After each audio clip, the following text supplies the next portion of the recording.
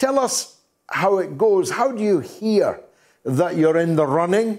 And if you're in the running, are you allowed to do a bit of wheeling and dealing and spinning and sharp elbows, Alec Ferguson type elbows? I mean, is there any of that, or is it an entirely decorous affair? Thanks, George. Thanks for having me on this show. And I would say that I wish you could do wheeling and dealing, because I think coming from Scotland, maybe I've been a wee bit better at it. But no, it's completely anonymous. You don't know what's going on. You don't know who's nominated. You don't do a thing about it until allegedly you get the phone call. I didn't get the phone call because they were trying to reach me, but they couldn't reach me. And then someone else got to me, and I actually thought it was someone taking the mickey out of me. So I ended up just going back to sleep.